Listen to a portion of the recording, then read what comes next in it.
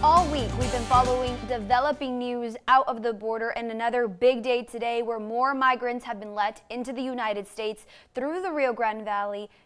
This time 100. BorderReport.com South Texas correspondent Sandra Sanchez joins us now live. Sandra, you were there when the bus took these migrants into the United States. How was that?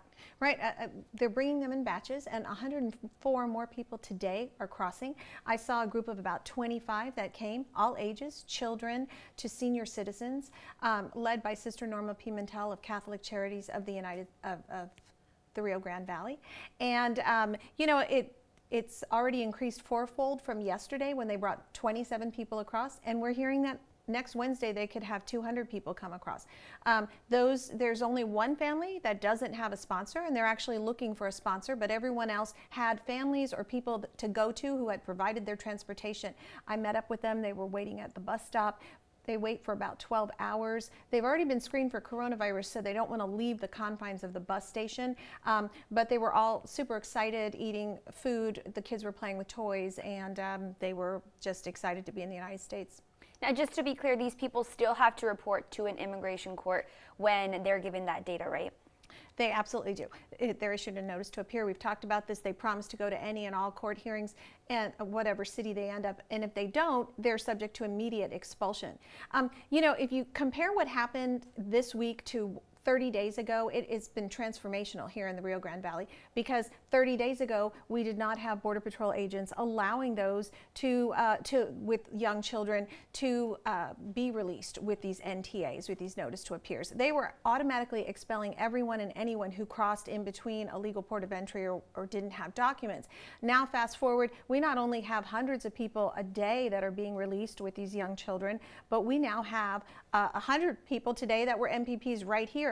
And just as we speak, El Paso is expected to receive its first 25 migrants from from Juarez.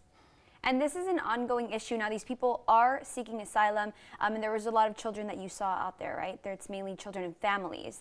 Yes, it is. Different from what you exposed this week. You had a fabulous story on stash houses, and you know, you can explain better than I about what you saw and how those people are not necessarily eligible for release, right? Right. So the people that you're seeing are families, they're children. They're actively presenting themselves to immigration officials, to Customs and Border Protection personnel, asking for asylum to enter the country. What I saw was completely different. What I saw, it was the majority were men, and they were hiding. So they don't want to be caught. They don't want to present themselves to agents, and they're hiding in these homes, and they're paying smuggling fees. So they're paying a cartel organization to give them money, to give them food, a place to stay, and then eventually pass them past the checkpoints, the Falfurrias, Kingsville, Sarita, whichever checkpoints they're going, Laredo, and go up north to their destination without ever being caught. So the people you're seeing, they do have numbers, they are processed, they're given some sort of identification and a notice to appear. These people in the stash houses, they're not. They're just going through the system unnoticed, unfiltered, so completely different than these. Wednesday night, south of Mission, 130 of these women and children and some gentlemen also just turned themselves in an area where back in 2018 and 2019 we saw a lot of activity with the migrants. As far as the stash houses that you're talking about, but what we're overall seeing is there's a tremendous rush on the border, despite what the Biden administration is saying, do not rush the border. I'm hearing from my colleagues in San Diego and in El Paso that people are congregating on the border, and it seems that they are in Tamaulipas as well because they want to come across. One thing that we are going to continue to watch is what Congress does with this, because the Biden administration has put basically a 100-day halt on a number of immigration policies implemented by the Trump administration, but it's going to take Congress to act.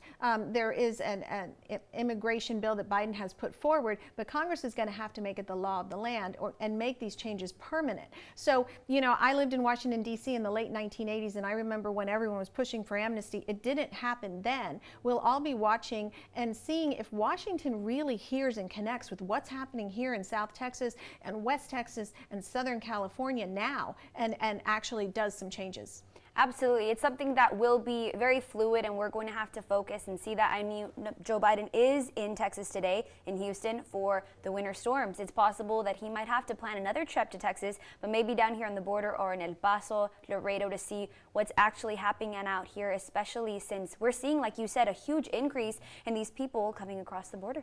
Absolutely.